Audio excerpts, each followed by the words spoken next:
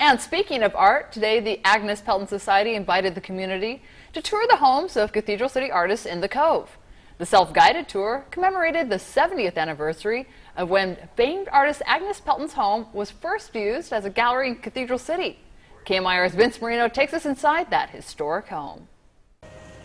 Since the 1930s, the Cathedral City Cove has been an artist's sanctuary. And once a year, those artists open up their homes to the public. It gives us an opportunity to highlight a number of the artists who live in the Cathedral City Cove.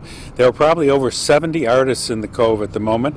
The tour featured historic adobe, pre-World War II, and mid-century homes, each with an artist working their magic for all to watch. This work is kind of editorial portraits, bringing the emotions of women into contemporary life. While every house on the tour had its own special charm, the home of famed Cathedral City artist Agnes Pelton is probably the most storied. Her home was very important to her. She lived in an actual windmill that was famous in Long Island before she came here.